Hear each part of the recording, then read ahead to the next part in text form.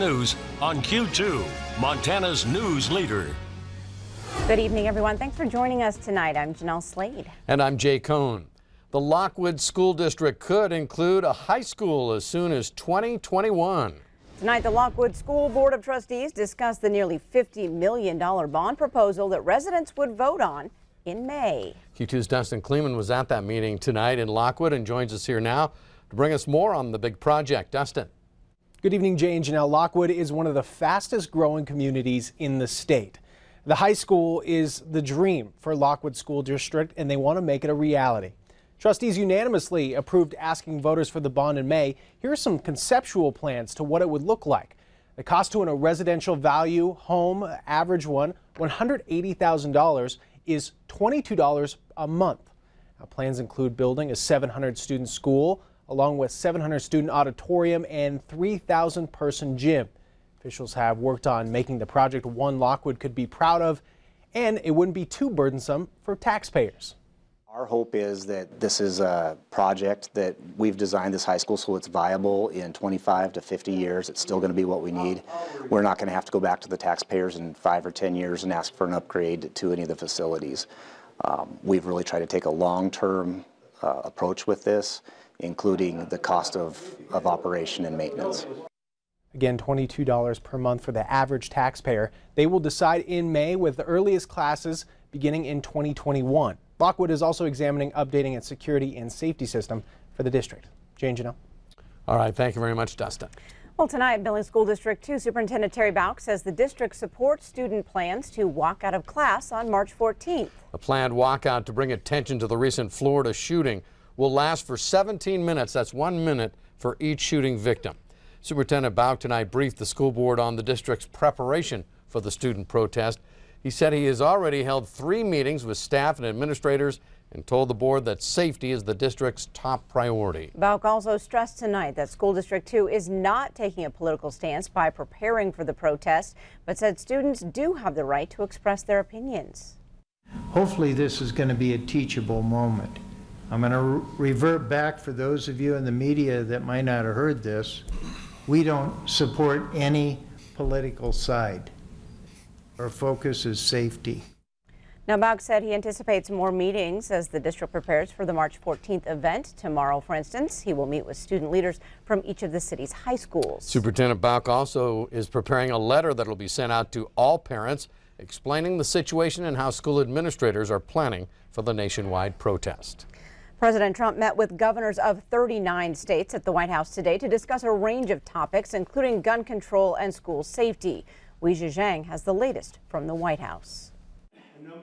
At a meeting with the nation's governors Monday, President Trump suggested he would have stepped up to help during the Florida school shooting on Valentine's Day. I really believe I'd run in there even if I didn't have a weapon.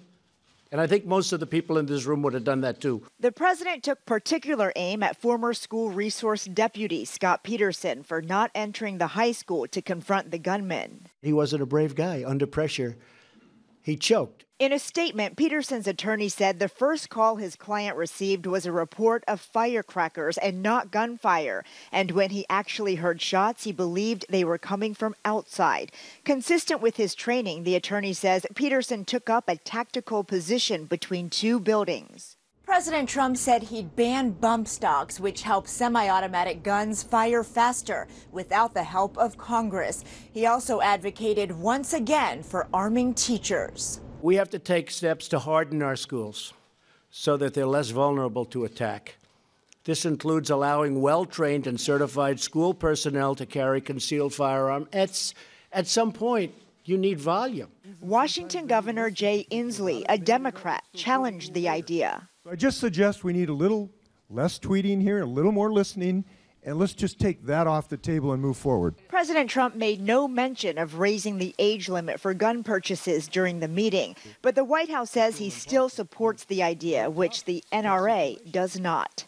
Weijia Zhang, CBS News, the White House.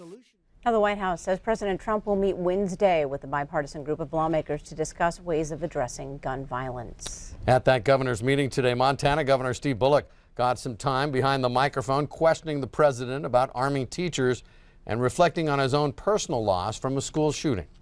I approach it as a gun owner. That 11-year-old son got his first deer this past fall. He's a good boy.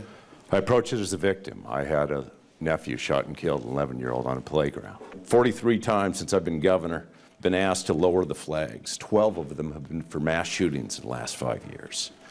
It's much more, as I think you recognize, in just carrying concealed, that they have that training that I, as a parent, can say that this person, under pressure, will know what to do with a firearm before we start introducing the firearms into our schools. You mentioned 2 words, under pressure. And a lot of people never really know what that means because, you know, they train a whole life. Look at Peterson. Look what he did in Broward, where he thought he was probably a brave guy, but he wasn't a brave guy. Under pressure, he choked, and other people choked. I mean, a lot of people choked in that case. The Marjorie Stoneman Douglas students, by the way, are expected to return to their school tomorrow. A murder investigation is underway in Hardin, where one of 3 women beat with a frying pan has died. That assault happened earlier this month, leaving the victim hospitalized for more than 2 weeks. Q2's Asia Gore broke this story earlier today and joins us tonight with more details. Asia?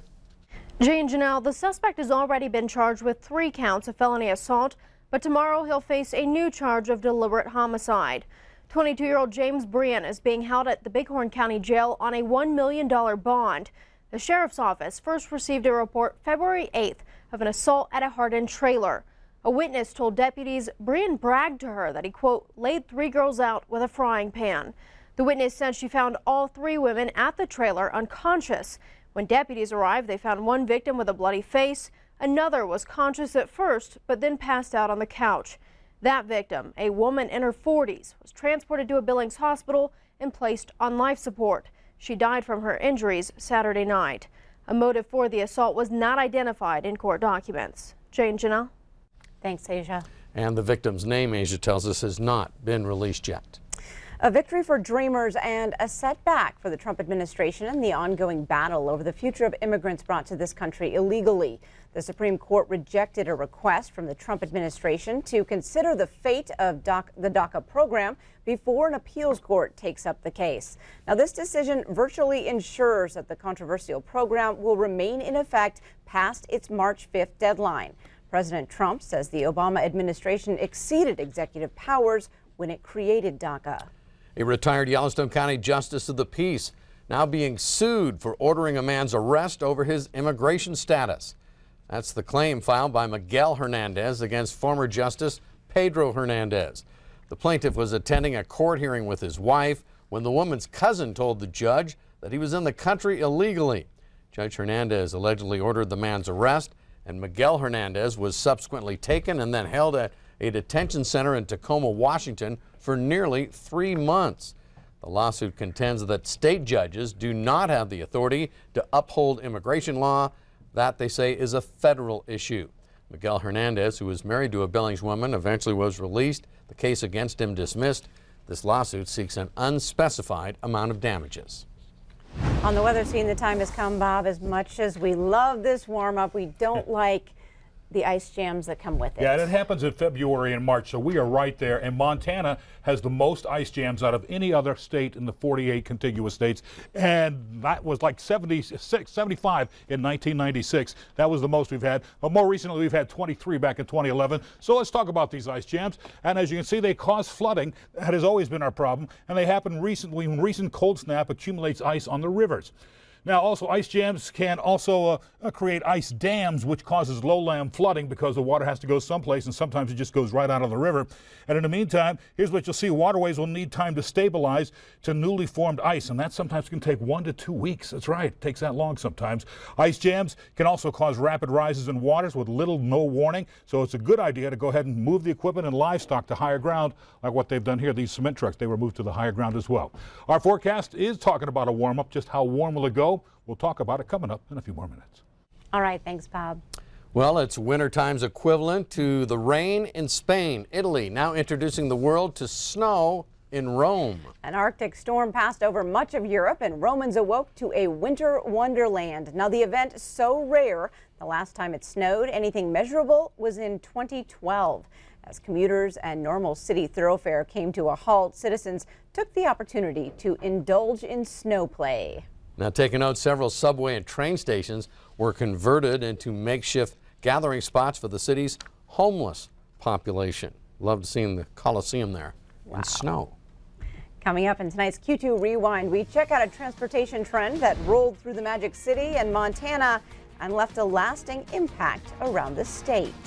Plus, it was an exciting time up at Big Sky today as Montana's own Olympians hit the snow. And coming up later in sports tonight, the final pieces are in place for this week's state basketball tournaments. Scott shows us who survives this challenge between Bridger and Melstone.